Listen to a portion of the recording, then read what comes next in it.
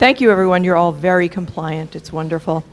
You're much better behaved than the folks that I talk to on Mondays at noon at the Shaftesbury Luncheon that I run over at the Locke Foundation. My name is Karen Palasek. Good evening. Welcome. I work for the John Locke Foundation, and I am the Director of Educational and Academic Programs there. And we are the point people, so to speak, for the Ralph McInerny Institute, which has brought you Michael Novak to speak tonight. So we're very, very pleased to have been able to facilitate this for them and to invite you here to hear the talk and get to ask some questions and interact a bit. And I hope you've had a chance to speak with each other and to meet and greet as well. My introduction is going to be very, very short. I'm going to actually introduce the introducer, who is Christopher Wolfe.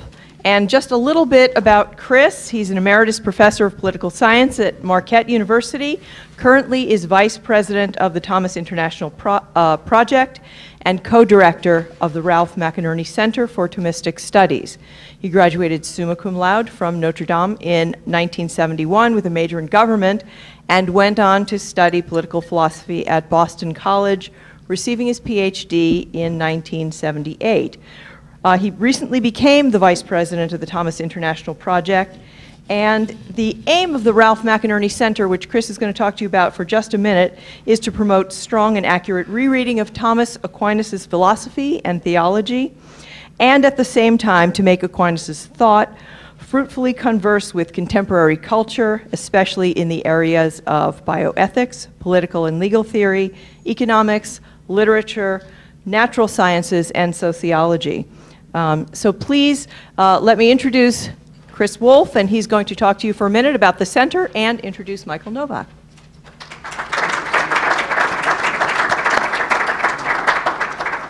Really, in all justice, the first thing I have to do tonight is to thank Karen and also Ashley and Melissa, people at the John Locke Foundation who have done just a wonderful job organizing the evening's event, and I'm very grateful to them.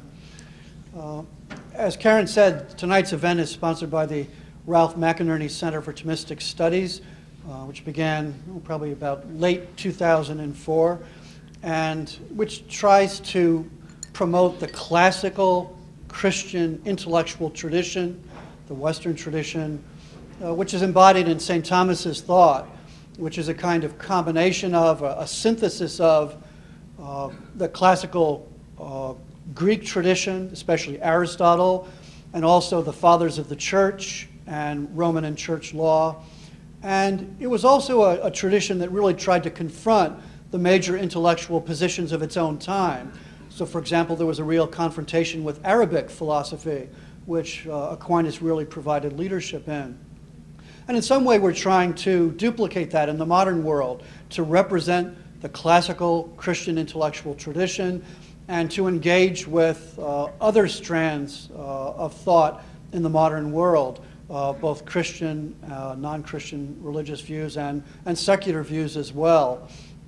And so the ultimate goal of the center actually someday in some far distant, but we hope very real future, will be to become the nucleus of a new university, and one that really tries to integrate the technical achievements of the modern secular university, which are really wonderful, but to integrate that with moral and religious truths as well. And we think that one of the really big problems of contemporary higher education is a lack of unity. Students kind of drift through taking this course or that course, but without much that really integrates it or provides it with some kind of unified center. And that's the goal we would like to try to achieve someday. In the meantime, what the center wants to do is to promote the tradition by various kinds of activities, conferences, lectures, classes, I guess with a special focus on university education. We have some absolutely first-rate institutions in this area, places like Duke and UNC and North Carolina State.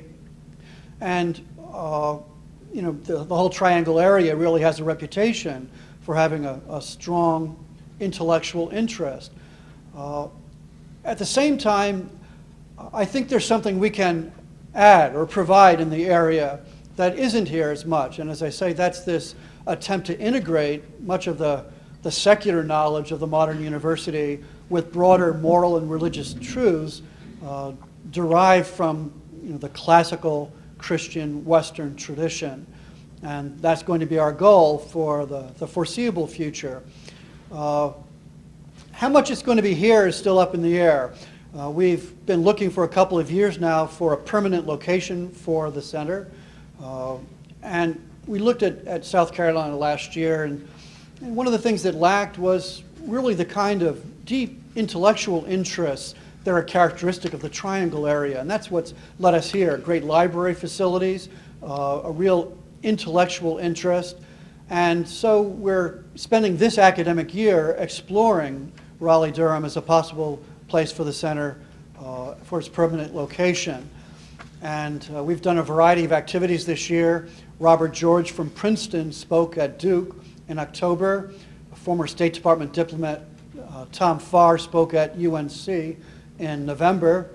Michael is kind enough to join us tonight and tomorrow to speak here and at Duke. And our next event, tentatively, is set for April 10th, probably at Duke. We're bringing in Robert Louis Wilkin of the University of Virginia, and also Reinhard Herder of the Duke Divinity School to talk about higher education in the contemporary world, and especially kind of what's missing at the really first-rate secular universities that we're all familiar with. And so I hope to have more definite information up on our website, the address of which, the URL of which is located in the brochures that you have there. So I hope we'll have a chance to see you again in the future, perhaps in April. I want to move now to introducing Michael Novak. I guess the transition would be that Michael has been a remarkable friend of the McInerny Center from the very beginning, serving on its advisory board. And he's a great person to have in that capacity, precisely because of his own background, because he is he's one of these Renaissance men. You don't say he's this or that, because he's so many different things. He's an author, a philosopher, a theologian, who doesn't just talk about the issues of one discipline, but really integrates many different things. I think one of the things that really stands out, for example, is that in the late 1970s, I guess beginning then and through the 1980s, Michael undertook a project of trying to provide a theological defense of modern liberal democracy and capitalism. And for those of you, I think most of you, who can remember back to those days, in the 1970s and 1980s, most of the intellectual world just assumed as a matter of course that capitalism was a kind of rotten, corrupt, dog-eat-dog world, really inconsistent with, for instance, Christianity. And Michael undertook the project of providing a kind of theological defense of capitalism. He pointed out that only a non-capitalist academic could say that capitalists go around in a dog-eat-dog world. I mean, the people who act that way don't usually succeed very well in business, right? I mean, who would trust them? You know, so Michael was able to elaborate a lot of the virtues of capitalism while also recognizing that, like every other system, it has its own tendencies that are dangerous that had to be dealt with. He also, together with people like Father Richard Newhouse and George Weigel, gave a broader defense of American liberal democracy, focusing on what they viewed as the three major, you might say, systems that are a part of any given society, because you have the political system, democracy, and you have the economic system, in our case, you know, a moderate capitalism, and then also the culture as well. And these three things need to reinforce each other. And Michael has been one of the great exponents of a moderate, sensible, liberal democracy as a kind of ideal form of government that we should really value while always trying to work to improve the ways in which it does have defects, because there's no such thing as a perfect form of government or a perfect society. And so that kind of the role of the friendly critic, you know, defending the virtues and also pointing out the dangers, has been one that he's served in a really great capacity. I mean, there's so much I could say about Michael in terms of his general background. He's the author of, I think, 27 books. Among the recent ones, I mentioned The Spirit of Democratic Capitalism from the 80s. He did a book in 2004 called The Universal Hunger for Liberty. In 2006, related to tonight's discussion, he wrote a book called Washington's God. And most recently, he's written a book that's really a kind of dialogue with non-believers. There's a lot of kind of aggressive public atheism these days, people like Richard Dawkins, for example, and others. And he wrote, No One Sees God, The Dark Night of Atheists and Believers, last year, or 2008, a couple of years ago. So, Michael has been a really significant public intellectual in our life. Also the husband of Karen Novak, who died recently, last August, and was a remarkable person in her own right as well, a painter, sculptor, printmaker, writer, and a worthy consort of the Renaissance man that we have tonight. Finally, I should say just a word about Ralph McInerny, because people may wonder who is this Ralph McInerny that the center is named after. Ralph is one of the great Thomists of the 20th century. He began teaching at Notre Dame in about 1955, and he taught there for 53 years. One of the real outstanding Thomistic thinkers of that period of time, perhaps the most significant in the Anglo-American world. And at the same time, the author of a whole raft of mystery, detective fiction. He's the author of the Father Dowling series, and also had a nun who was a detective, and he has a series based on Notre Dame as well. And he was, I can assure you, the world's best after-dinner companion. Nobody was quite as witty as Ralph. Life with Ralph was a pun every 30 seconds, and usually a very good one. And it's appropriate to talk about Ralph tonight, well, for several reasons. First of all, he died 18 days ago, very recently, and it was a serene and a wonderful death. I'm sure he's in heaven now. But also very worthwhile mentioning because Ralph and Michael were very close friends and had collaborated on many projects together. And that friendship was something that they both valued very much. So with that as an introduction, I just want to thank you all for being here tonight. Thank Michael especially for being here tonight, and to say that I look forward to meeting many of you later tonight and on other occasions.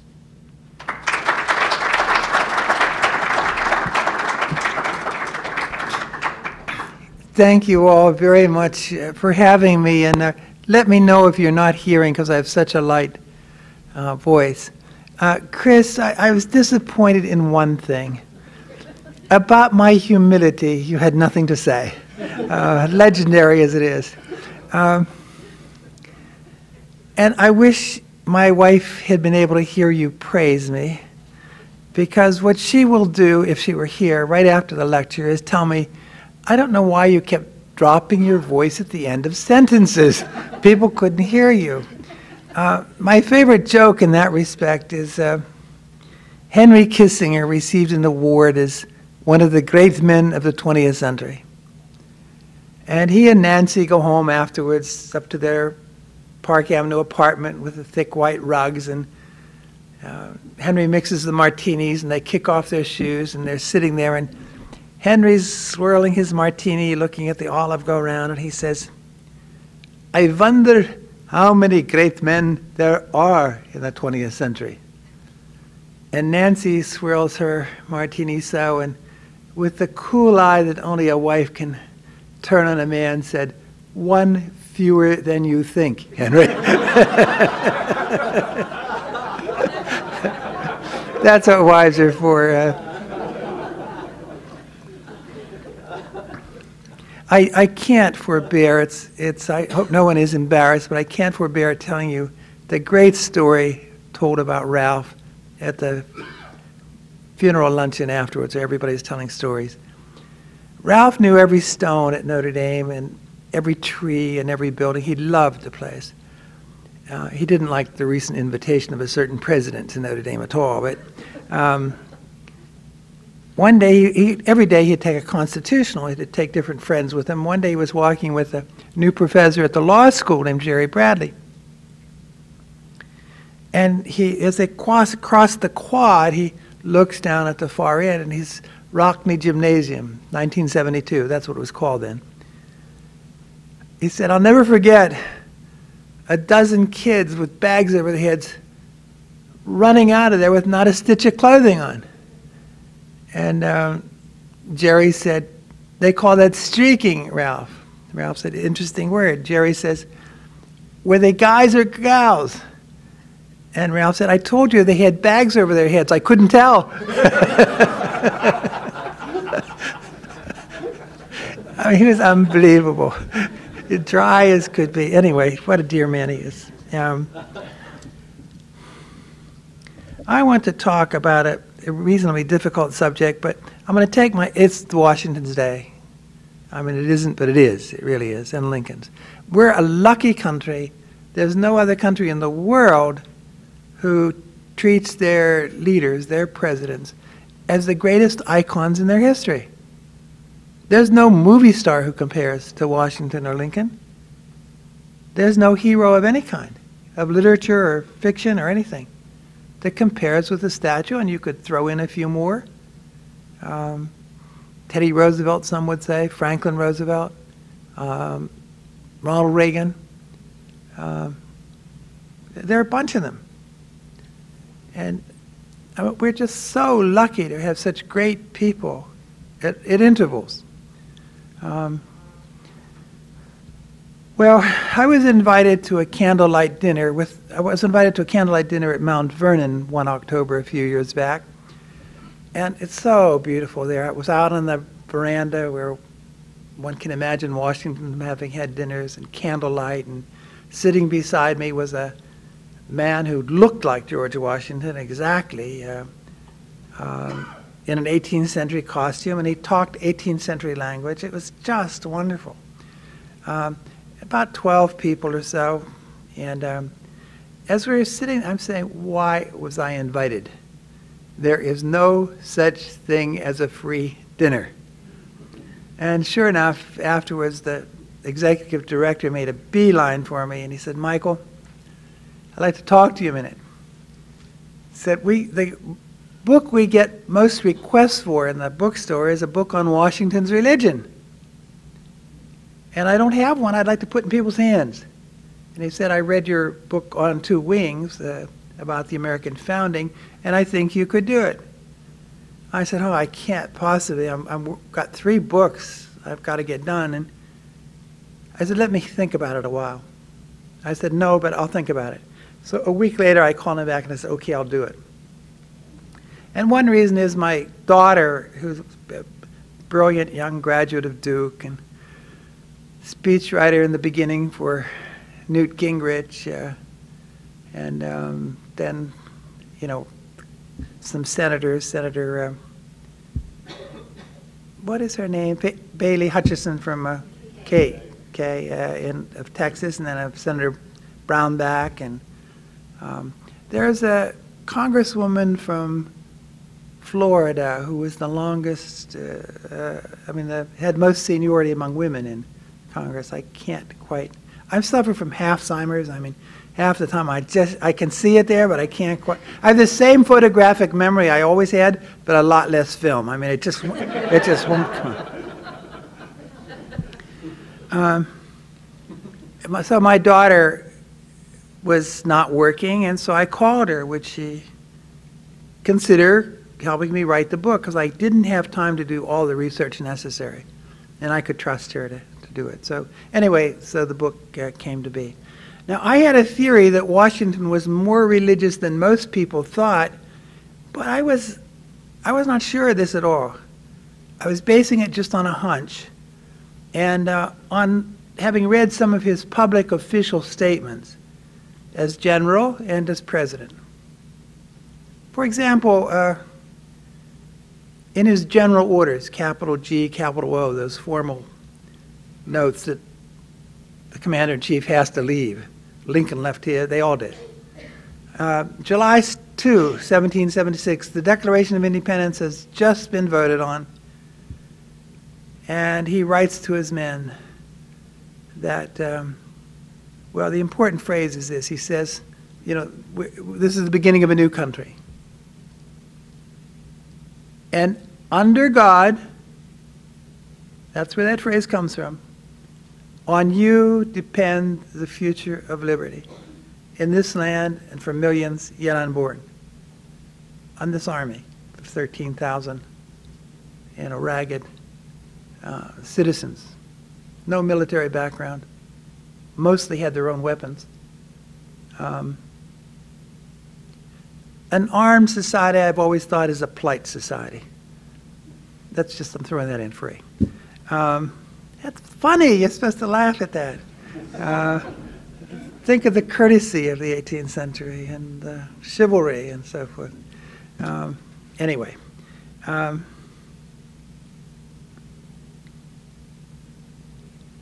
July 9th, he ordered all his troops to be lined up. The text was now ready at a service thanking God, which he ordered done every Sunday and as often as possible during the week. Everybody is on parade ground, led by a minister in prayer. And he says in it again,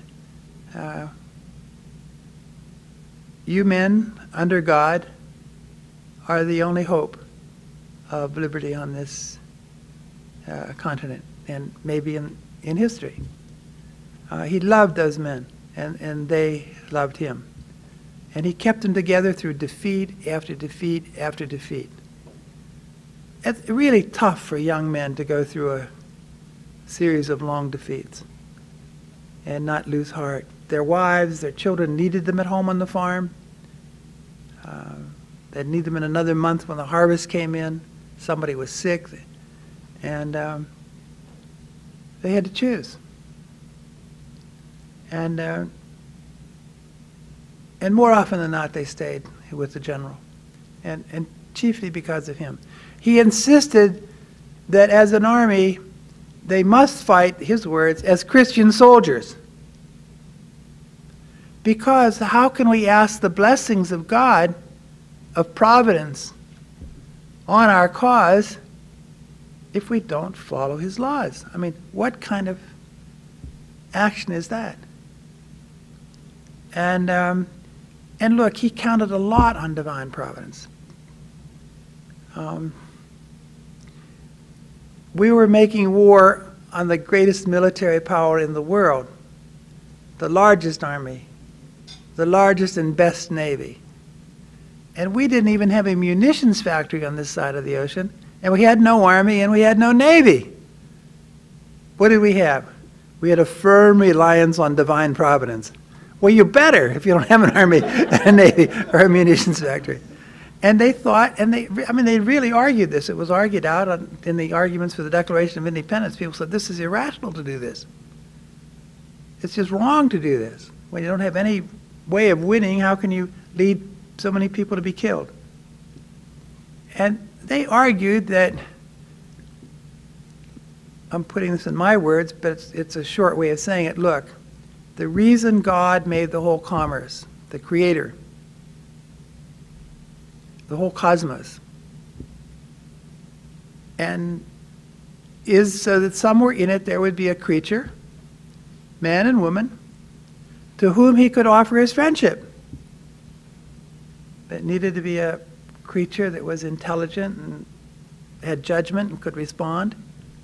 And as William Penn put it in the first Declaration of Religious Liberty in the colonies, my native state of Pennsylvania, if friendship, and of course it was the City of Friends, Philadelphia, founded by the Society of Friends, the whole colony, if friendship, then liberty. You cannot have friendship without liberty. Friendship has to be freely given, or it's servitude. It isn't friendship. And so even though they both prayed to the same God, the British and the Americans had confidence. Even Tom Paine argued this. Tom Paine, the most anti-Christian, anti-Jewish writer of the time, maybe of many times, pointed out in the darkest days of 1776, when they lost 11 battles in a row, he pointed out that there was no way the God of liberty could favor the cause of that robber, George III, without violating his own nature. Now, they didn't think that the good guys always win. Look what happened to Jesus. I mean, if the Father does that to his Son, what's it going to happen to us? But on the other hand, they thought they had a good shot at it. If the purpose of history is to increase the domain of liberty, then we ask God to help us, because that's what we want to do. I mean, that's the gist of the argument. Well, I think what I want to do at this point, I think I want to ground this very carefully.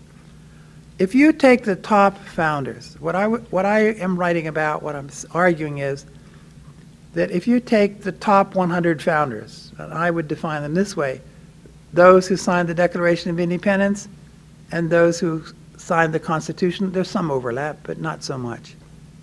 Plus, throw in, that's about 80 people. Throw in 15, 20 more: Abigail Adams, Tom Paine, George Mason, and a whole bunch of others. And pretty important in the founding. And make the list 150 if you want, but a finite number. And just look at what their religious beliefs were and convictions as they wrote them, as they practiced them. You'll discover that they were remarkably religious people. The outlier is Thomas Jefferson. He's at the one extreme. Now, naturally, he's the one professors nowadays write about, because most of them are not very interested in religion. They think the world is outgrowing it. And that's roughly the way history goes in the last 75 years or so. Gordon Wood, the chief American historian, points out the error of that these men were far more religious than most people in the 20th century can understand. They're head of the U.S. Bible Society and publishers of the Bible, and I mean all kinds of things. Leaders in their state, a number of them were ministers.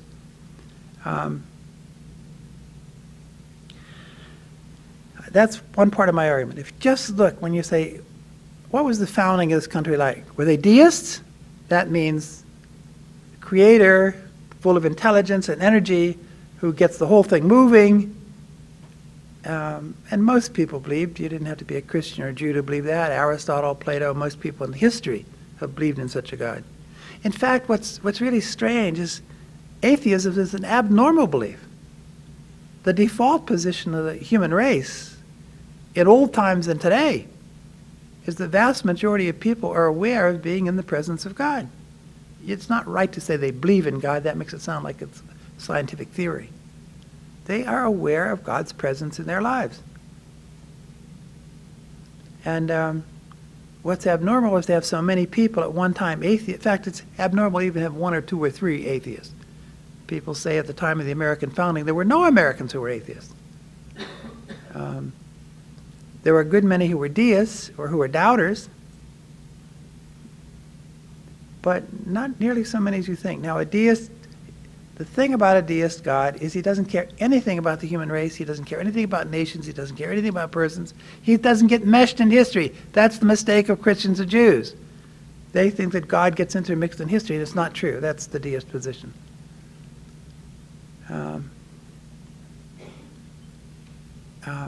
And I think the reason it was attractive to many people, even some Christians, was there was a hunger among Protestants. I'm not talking the Anglicans so much, but others, who tended to argue that Scripture alone. And the Catholic mistake was to put too much emphasis on reason. But there was a great hunger for a better philosophical explanation, especially since you had many Protestant religions at the same time. And so I think that the invention of deism by the scientists like Newton and others, it wasn't he that did it, but people following, that there's a way of going to God without Christianity, without the Bible. It's through philosophy, through science. And that joint love for both reason and Scripture characterized the first American generation. What I heard a lecture the other day at Ave Maria University, and the lecturer characterized it as accidental Thomism. That this is the most Thomist moment in Protestant history where the search for both reason and Jewish and Christian faith joined. And if you read the sermons of that period, many of them are collected. You know, the most educated people in the colonies were ministers. That's why Harvard and Yale were founded as divinity schools. I mean, heck, if you're going to have ministers preach at you for 2 hours, you want them to be good and know something. Anyway, if you look at those sermons, it is astonishing how they consistently argue for liberty and argue for the American cause, basing it on 2 arguments. First, they argue from reason, and sometimes citing Locke, but more often citing, oh heck, I've forgotten his name just as I want it, Sidney. I think Sidney's the overlooked person in American history. And I don't want to insult the foundation, but I think Locke is slightly overrated as his importance to the founders. I mean, he's very important to the history of liberty, don't get me wrong, but he is not so important to the American founding. There were not many copies of Locke in this country at the founding. He wasn't published here. And usually those were in the hands of ministers. And then the country started to go downhill. We got more and more lawyers, and then it was in the offices of lawyers, you know. And I'm kidding. My father-in-law was a lawyer. He used to refer to me as his son-in-law, the celestial physicist. I had got my degree in history and philosophy of religion, and he did not see any income for his daughter in that, you know. He was a bit opposed to me.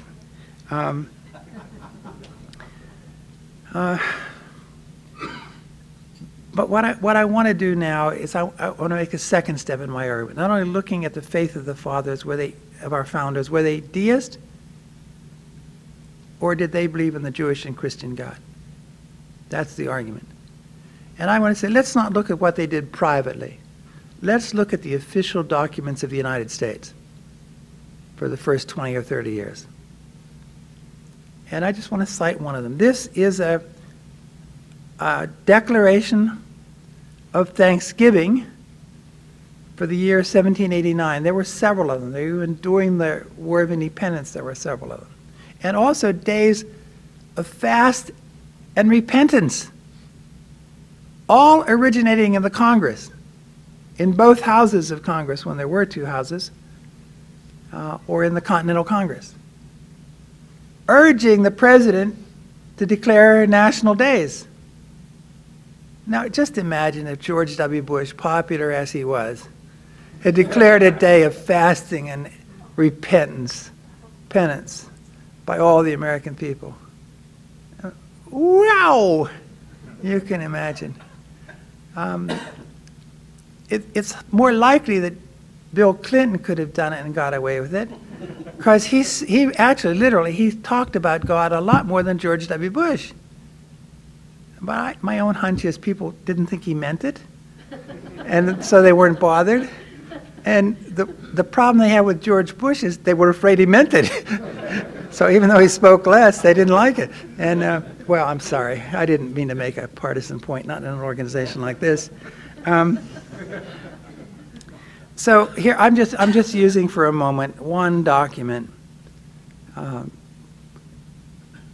voted on by both houses of Congress, pushed on the president to declare. And you know, if you're a president and you have both houses of Congress telling you to do something, on the whole, you better do it. And here's the way it goes. I mean, believe this. I mean, how many people today, put it this way, how many professors at the University of Virginia, how many professors at the Duke Divinity School would say this? Whereas it is the duty of all nations to acknowledge the providence of Almighty God. Now, to be truthful, I hesitate on the duty of nations, because I try to imagine, how does a nation do this, especially if it's composed of different people of different backgrounds and religions and so forth. But this is what they believed. That's my point, whether we believe it or not. Whereas it is the duty of all nations to acknowledge the providence of Almighty God. That's one thing, acknowledge the providence. And providence means a God who intervenes in history. It means a God who cares about particular nations and particular people. I mean, he cares about everybody, but he has different tasks. You know, the Poles believe they're a providential nation, and their providence has been to suffer, to be run over from east and west and south and north, and to suffer through it and keep their identity and keep their faith.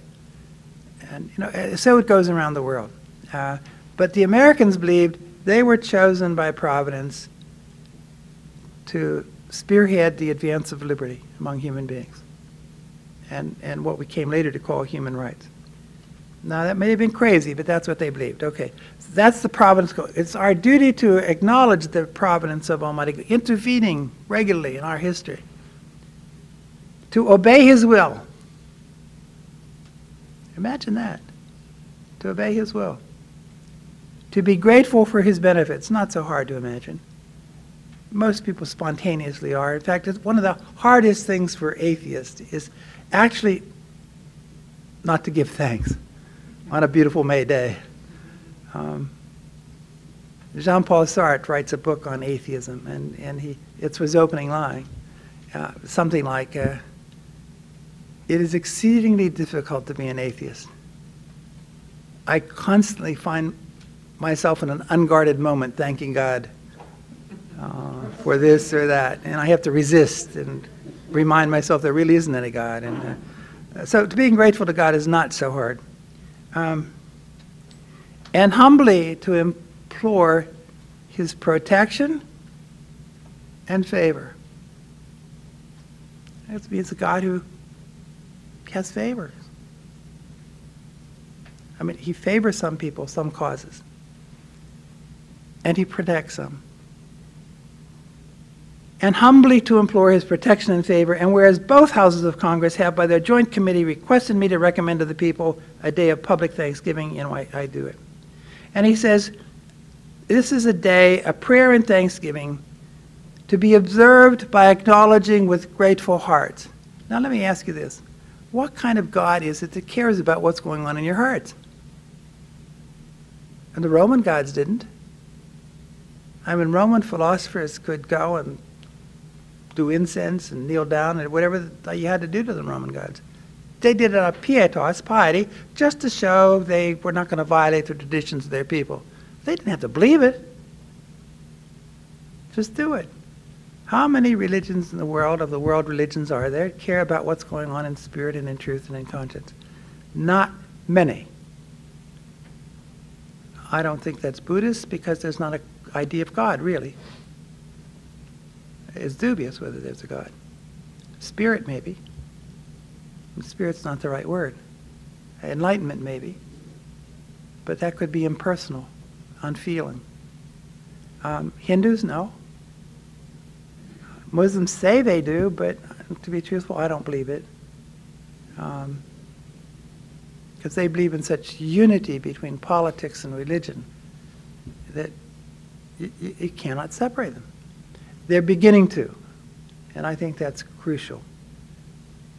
I know a lot of you, I'm sure, don't support the Iraq War, but I am a great supporter of it. And I think one of the greatest things that's going to come of it is the Constitution of Iraq goes further than any Islamic constitution in opening up space for liberty and limiting the clergy to a role outside of government. That's going to be extremely important in the future, and there are more things I could say about it. But I think something historically has gotten rolling there, which is going to overtake one Muslim country after another during the next 50 years. Maybe I'm wrong about it, but history will tell. And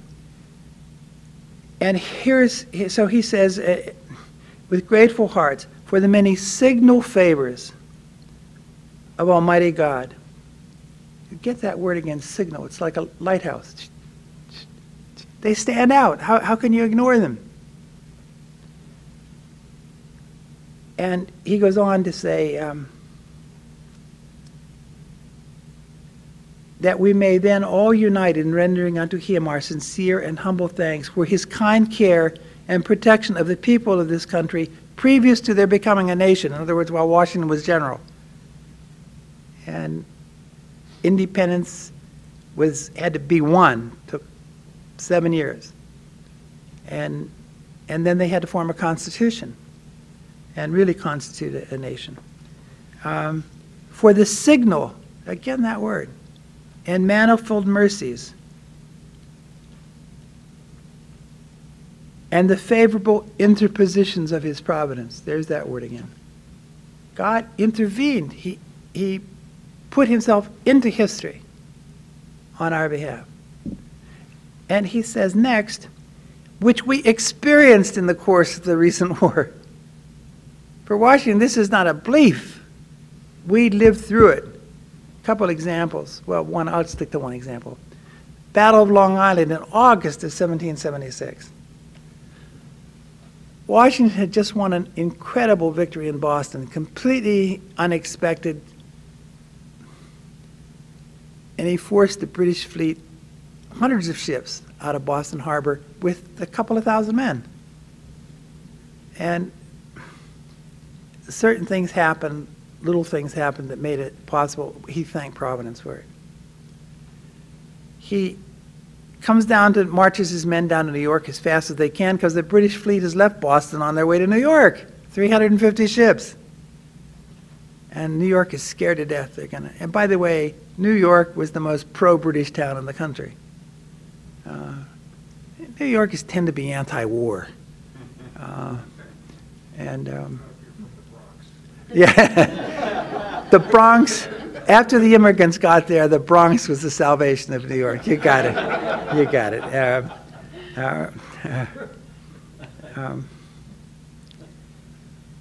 Archie Bunker's home place. Salt of the earth. And Washington made a horrible mistake. He had never led an army. He'd led an army of 400. He'd never led an army of 15,000. And he got worried that the British would sail up the Hudson, but they had that pretty well protected from New Jersey, and they had guns. But he realized they could sail up the East River on the other side of Manhattan, and there were no defenses. So he sent a group of men, half his army, over to start providing defenses against the British fleet. He forgot one thing. The British had ships, and they could go outside his line to where Kennedy Airport is now, land behind him, and capture his men between the East River and the British Army. And they did. Washington didn't find out about it till the night before the vice was to close. So he thought that was providential.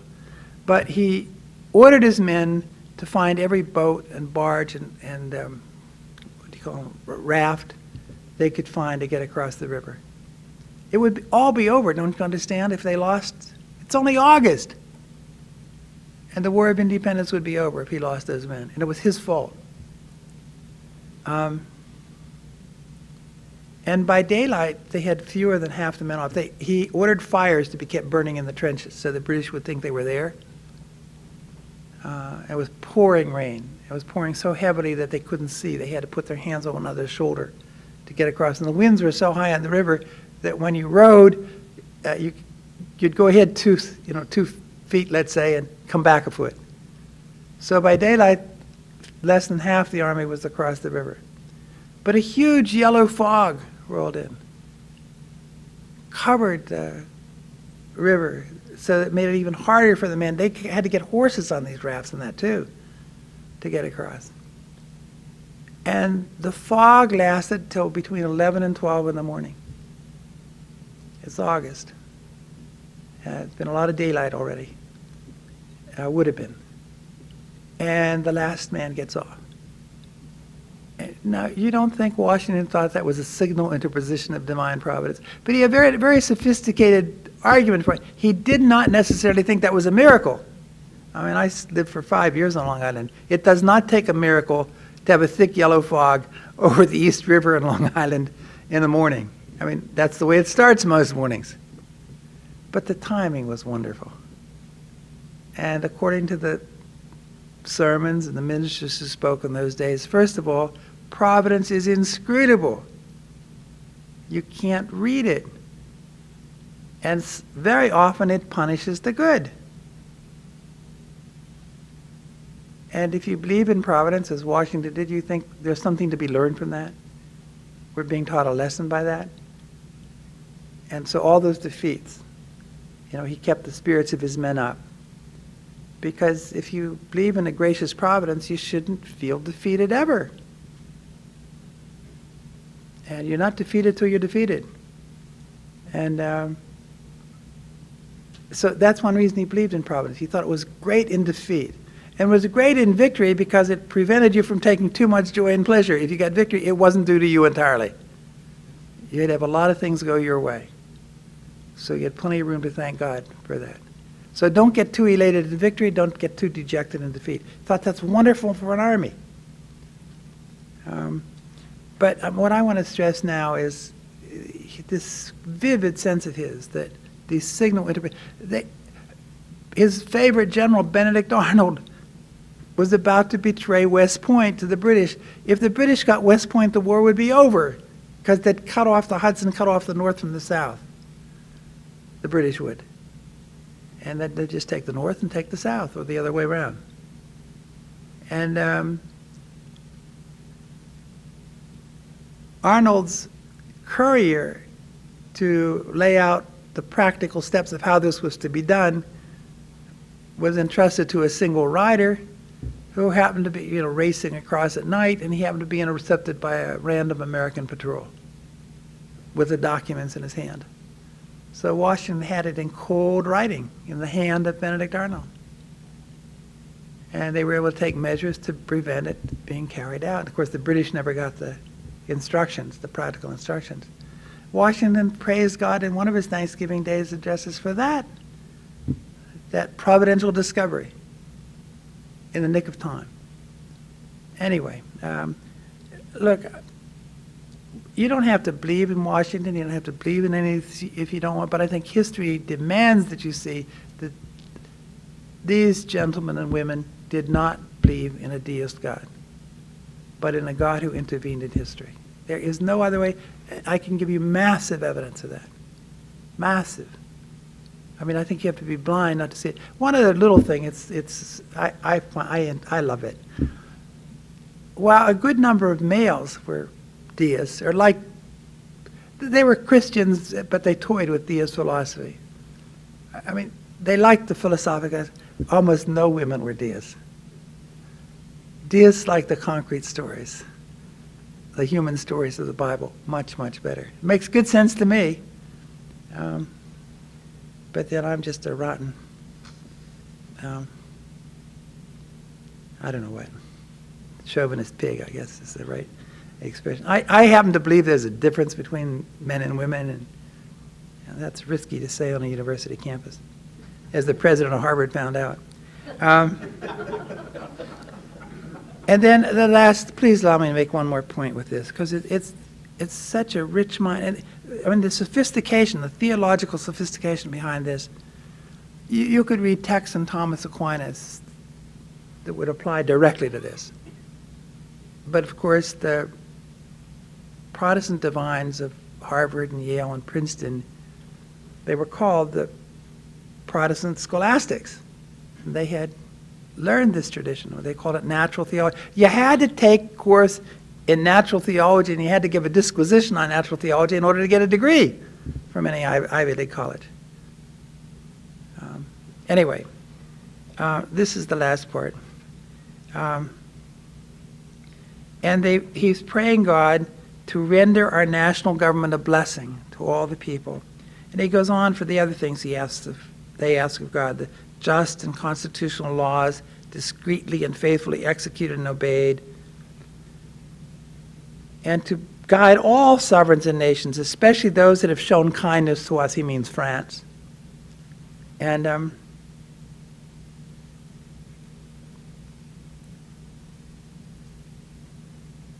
to promote the knowledge and practice of true religion and virtue. Notice the little phrase, true religions.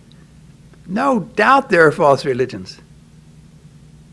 Now, this is not a matter of feeling.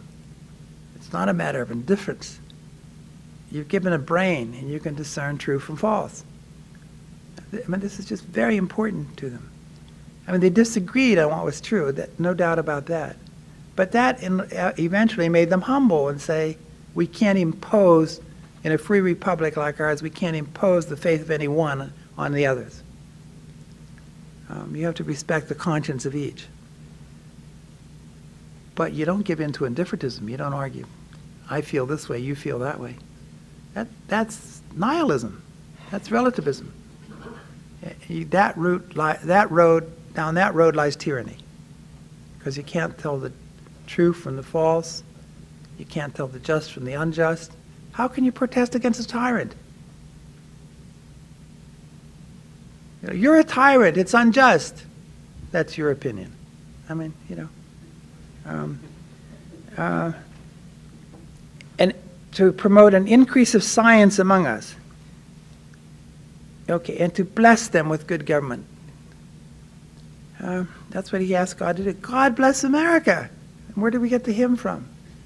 Except this belief that God blesses nations and protects them. Now, it's not part of my lecture tonight, but if I could, I would go on and show how what the founders argued for was neither separation of church and state, nor union of church and state, but cooperation between them.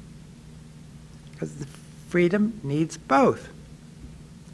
And Friedrich Hayek made the same point in establishing the Mont Pelerin Society in Switzerland after the war. He wanted to bring together a meeting of all the most distinguished people who believed in liberty. And there were lots of lawyers and economists and so forth, but he said, we need the presence of religious people, people of faith, or we will fail. And he understood that, the leadership of the Pope, Pius XII at that time, in regenerating Christian democracy, promoting democracy and human rights, was defeating the communists in country after country. And he said, we're not going to succeed without those people too. And Frank Knight of the University in Chicago, Hayek proposed that it be named the Acton-Tocqueville Society. And Frank Knight of the University of Chicago stood up and said, I'll be damned if I'll belong to an organization named for two Catholics. So they changed the name to the Mont Pelerin Society. But it's Hayek's speech there that is so significant, and it is very much in the American pattern. I call my other book On Two Wings, meaning it's on common sense, reason as common sense, and on humble faith that the American eagle took flight. It could not have flown without both of those. Religion alone wouldn't do it, because you needed all the lessons of the Enlightenment. But Enlightenment wouldn't do it because this was not a rational undertaking they were undertaking. They had a belief that goes beyond reason, namely that the purpose of human existence is liberty, and that the direction of history is toward liberty. There's a providence. The world has a beginning and it has an end and it has a direction. The whole idea of providence is Jewish and Christian. It's not Greek, it's not Roman.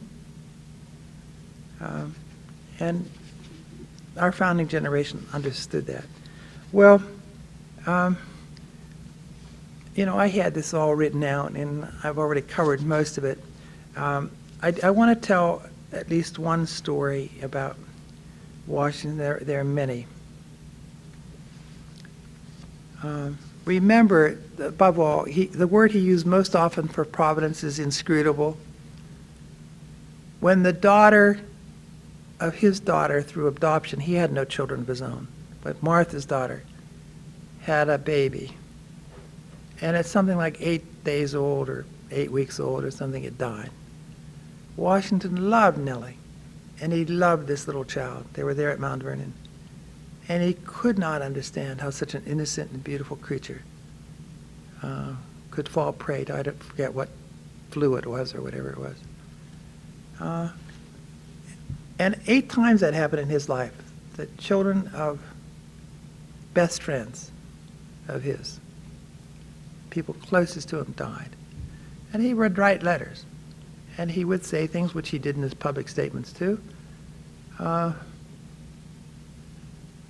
reasonable man can only say that providence is inscrutable in its intentions.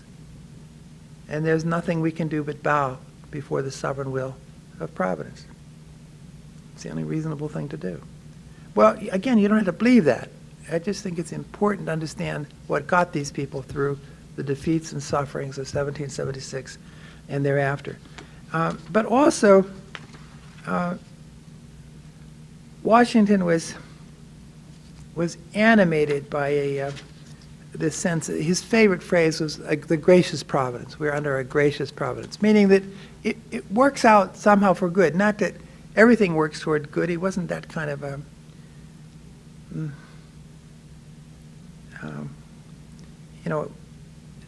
shiny-eyed optimist, a bright-eyed optimist.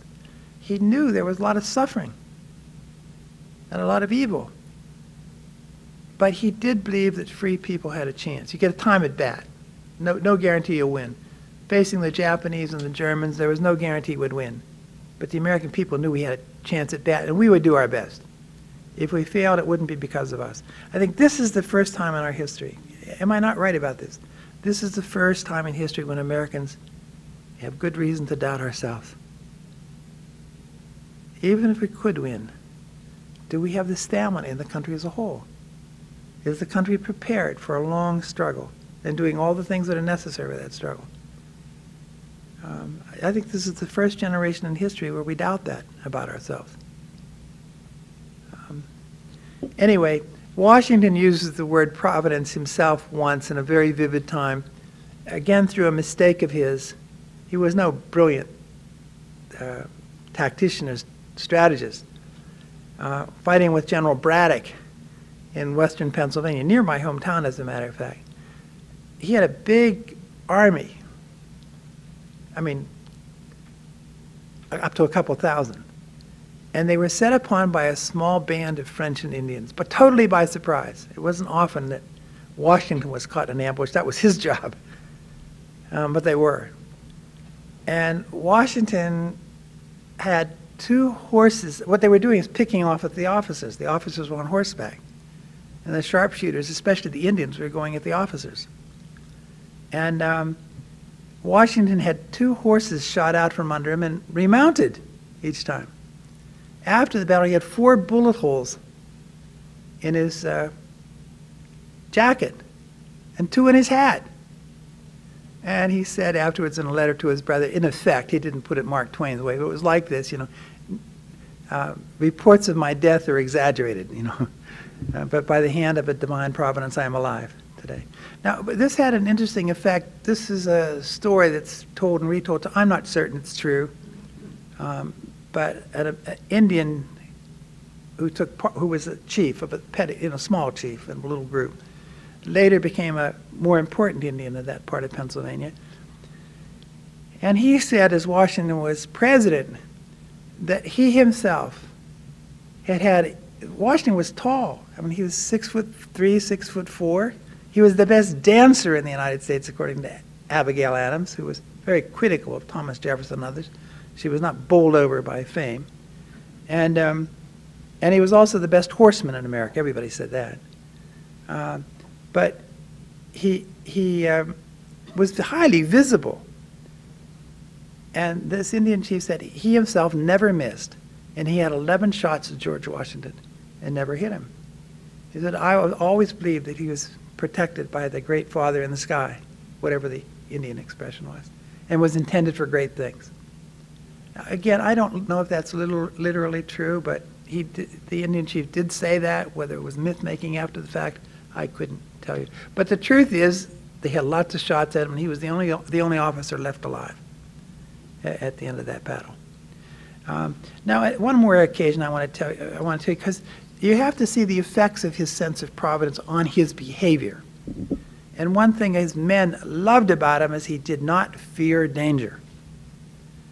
And one time,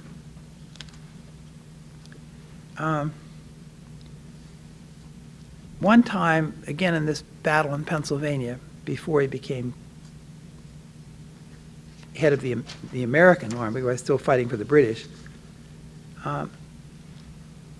Washington had convinced the British with great difficulty that they needed to send out scouts on both sides of the army. You couldn't just march through the forest in rank in red jackets the way the British did.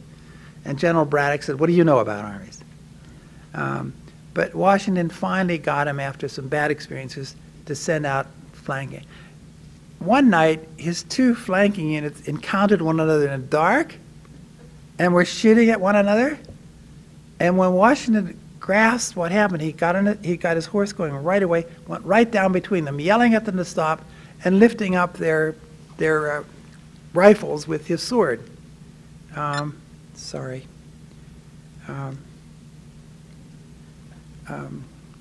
That's going to go off, I think.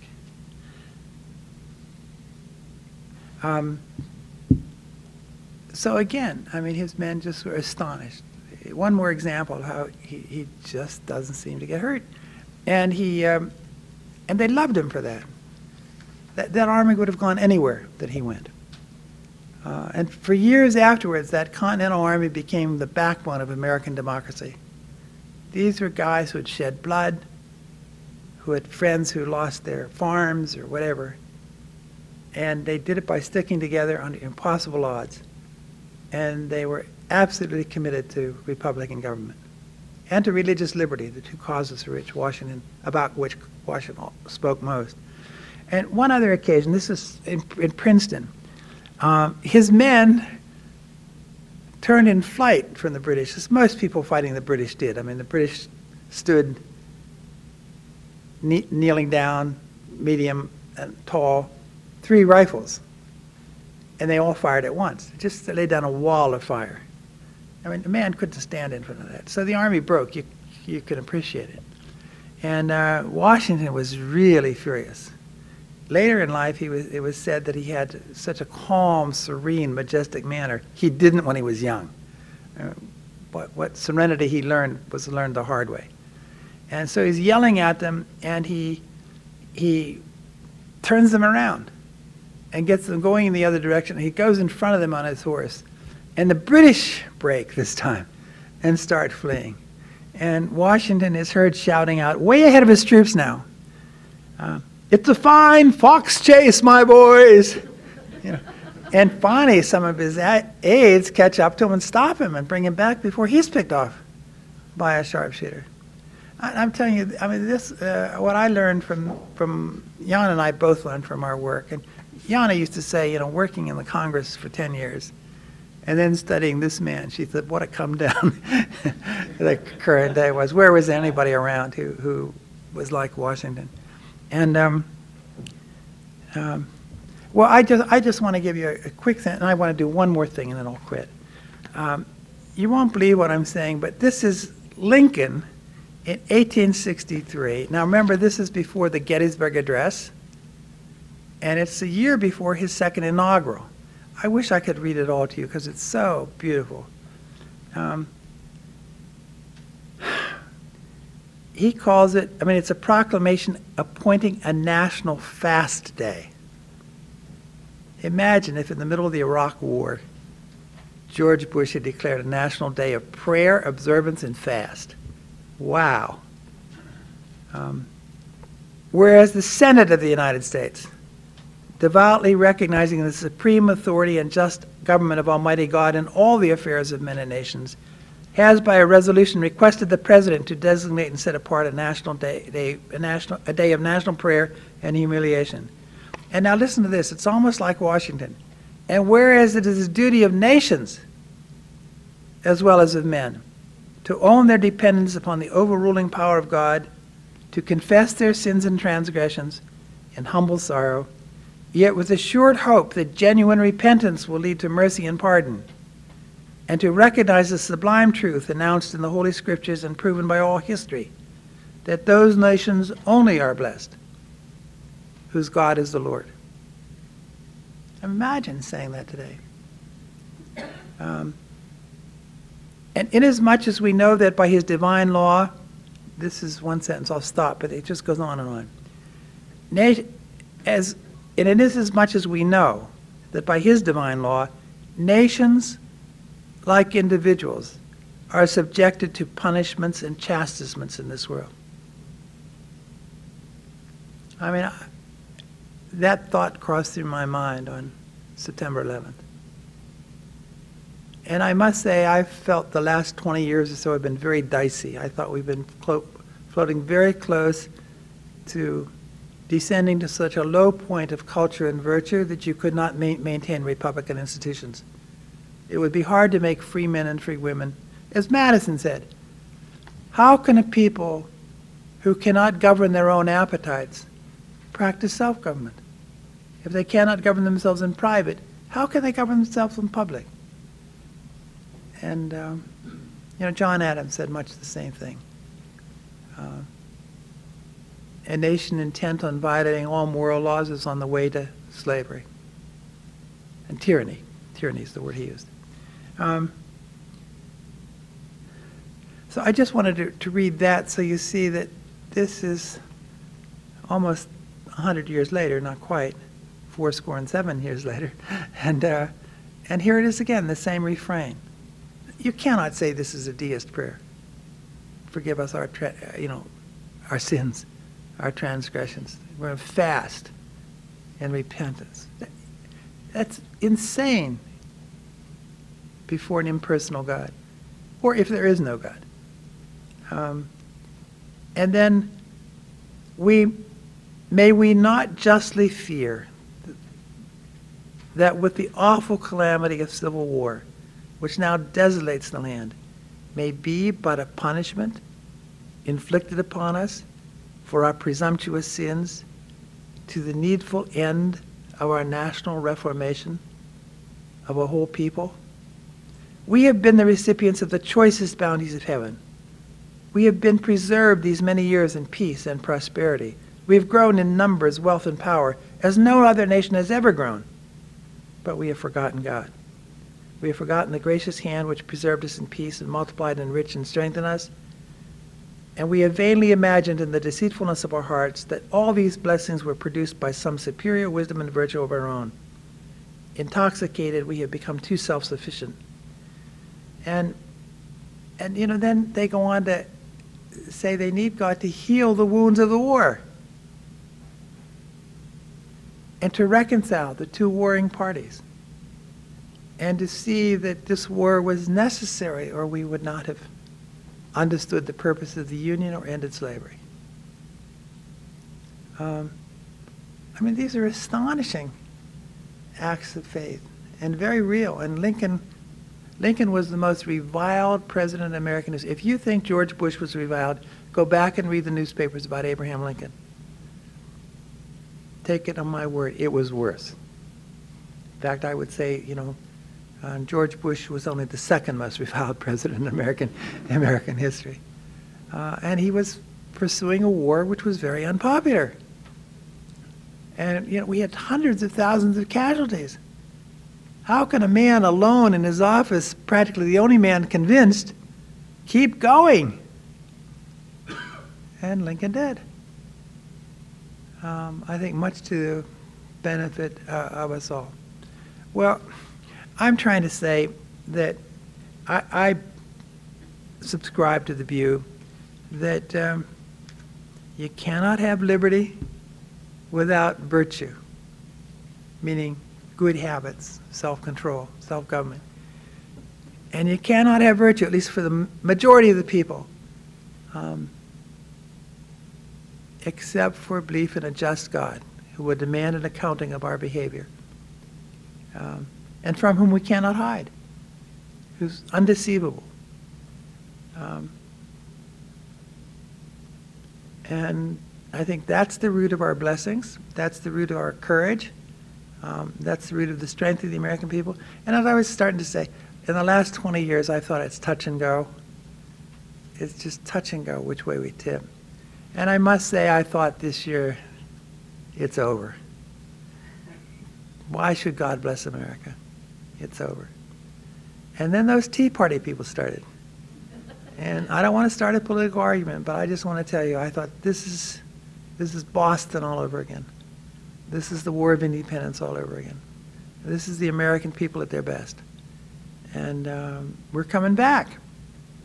And that's the most encouraging sign I've seen in a long time. I used to say that on Mondays, Wednesdays, and Fridays, I thought we're on the threshold of the wealthiest, most free era in world history. And on Tuesdays and Thursdays and Saturdays, I would think, we're doomed. We're just going downhill in a spiral. And on Sundays, I would pray. That's still a pretty good practice, but the point is, it's a touch and go thing. What was that sentence? Nations, like individuals, are subjected to punishments and chastisements in this world. My good friend Claire Booth Luce used to say, no good deed goes unpunished. Well, anyway, I apologize for going on so long, but thanks very much for your attention.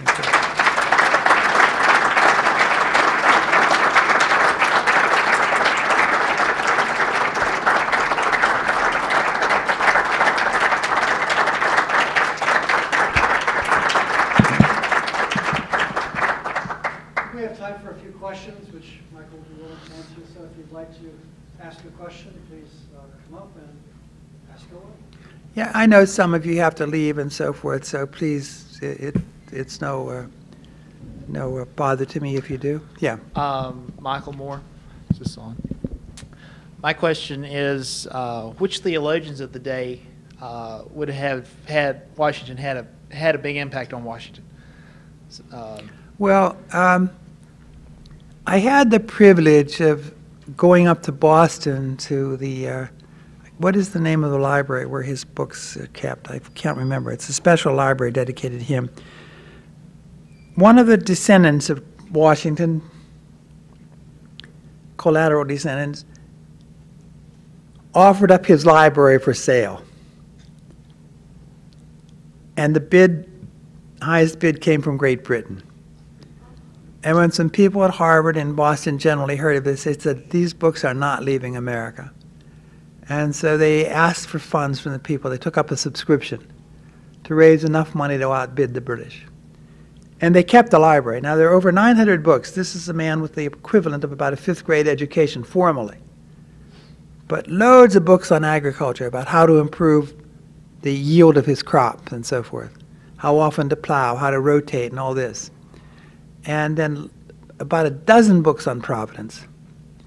And then some books that his mother gave him. And I have the titles in the book. I can't remember them.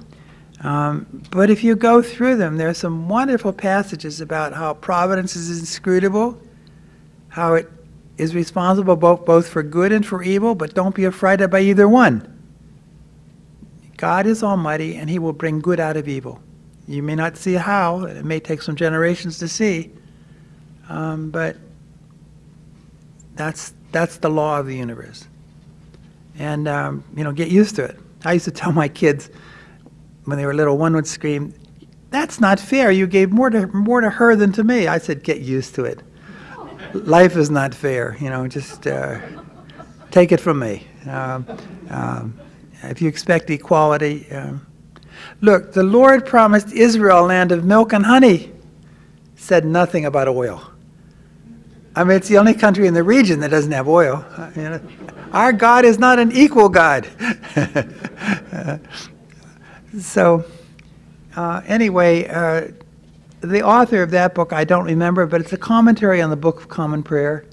And it's just brilliant. I mean, it's old-fashioned, but deep and wise.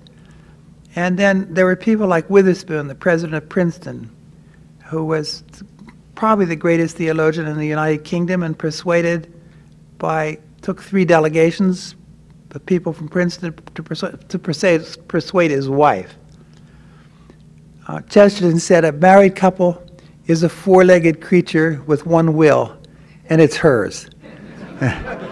And she didn't want to come to America, but they finally persuaded her that he was needed here, and he came to take over the University of Princeton after the death of Jonathan Edwards, the greatest theologian in our history. And Witherspoon was a member, if I remember right, of 53 different committees of the Congress during the War of Independence. He was one of the great stalwarts in every dimension. And he gave a brilliant sermon on providence in May of 1776. Devout, loyal subject of the king. He said, I never do this in a church service, but I must today, and I crave your pardon. And he came out for the independence of the United States, made an argument for the independence of the United States. I never thought I'd say this, never thought I'd bring it up in a church, but our national survival is at stake. Our survival as a free people is at stake. That's the way to put it.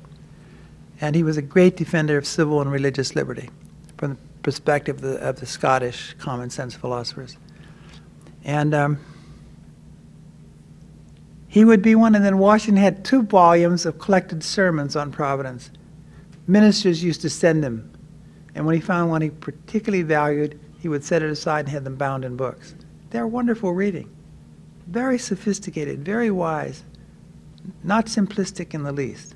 They did not think Providence was Pollyannish and always blessed the good. It just doesn't work that way. Yeah. Are there other questions? I don't mind talking about other subjects too. You know, I've written on a number of different themes. Please. Why aren't these stories of the founding generation better known? Why aren't we parents passing them on, and why don't we demand our schools teach them? And Well, how do we turn it around? Because I, for one, am tired of the contempt I see expressed by Native people here that don't love our country and see it is a very exceptional country. Look, in this many is the ways. first generation of young people, I'm talking about since the 60s, who have been taught that their country is on balance evil, oppressive, chauvinist, racist, sexist. I mean, that isn't the way Americans were brought up in the past. And it chiefly comes from the universities and the failure of universities to honor and cherish our founders. I mean, you have to have a foundation to uncover the riches of John Locke, who was extremely important in the founding of this country, and he's not known. Also, this country our system is the most fragile of all systems, because a free republic depends on ideas. You have to understand 10 or 12 counterintuitive points to understand the kind of liberty we have. And if a single generation forgets them, it's turn off the lights. You know, the country perishes with those ideas. So every generation has to relearn the lessons of the founding, and we have not been teaching them. It used to be in McGuffey's Readers. Parents didn't have to worry about this, just send kids to school. And every day they learned a new story about Betsy Ross and, you know, everybody else. Abigail Adams, and, you know, they learned these stories about John Adams as the father of independence, and Madison as the father of the Constitution. Unlike Giscard d'Estaing in France, who praised Jefferson as the father of the U.S. Constitution. I mean, you know, the Americans are as ignorant as he was about it.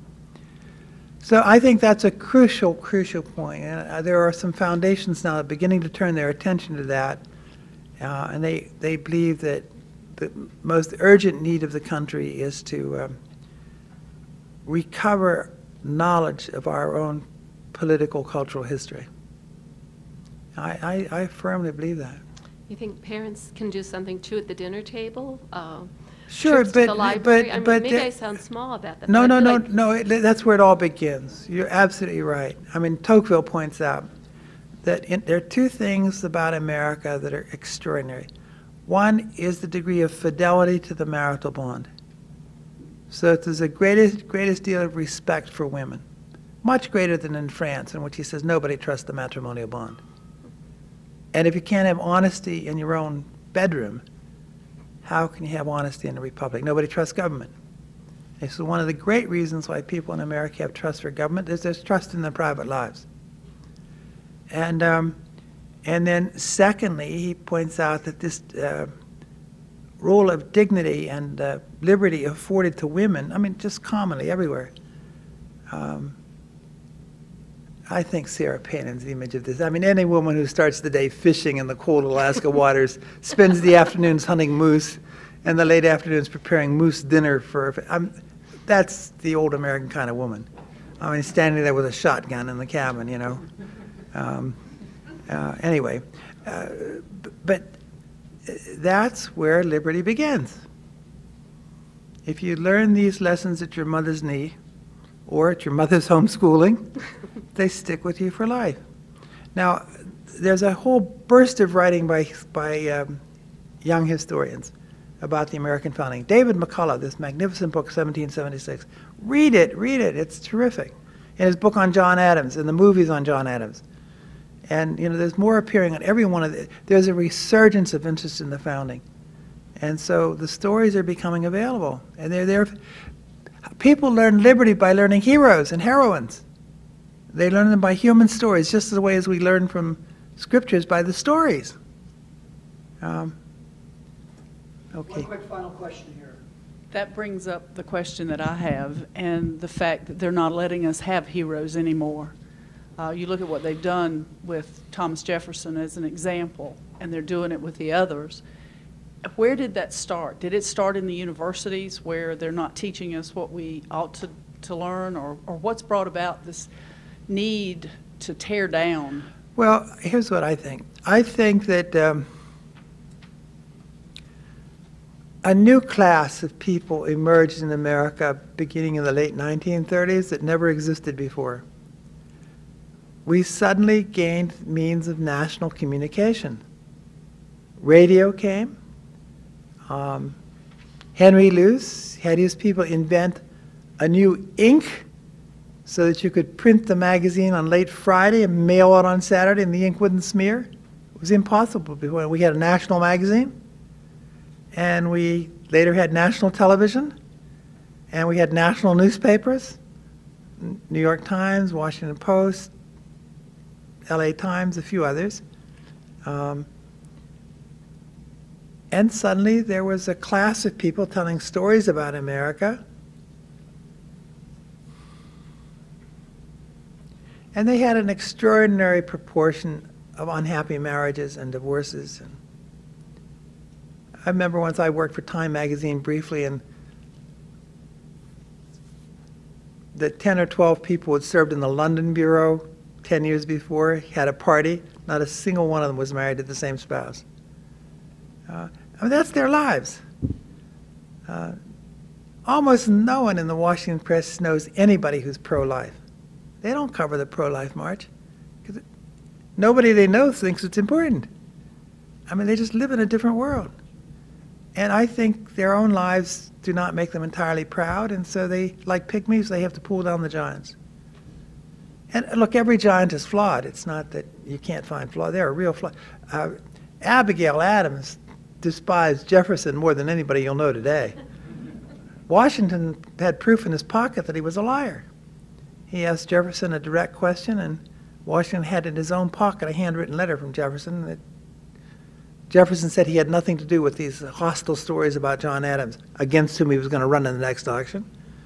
And Washington had in his pocket a copy of the letter he had sent to this editor in Maryland trying to get him to publish these stories. So, you know, Jefferson lost all credit in his. So I'm not saying these guys are, nobody's perfect. The point of a wife is to point that out to you. I mean, I tell my students that, a line from Thomas Aquinas, that the most wonderful of all friendships is marriage. And I tell my students that's true. But if you don't like honesty, don't get married. It's too expensive to live with conceits and illusions. And after about 8 weeks of marriage, it becomes the duty of each spouse to tell the other all the things about themselves they don't want to hear. And then if you have children, they continue it for another 20 years. Well, Michael has told us a lot of things you ought to hear, and we're very grateful for it. Thanks. Thanks a lot. Thanks.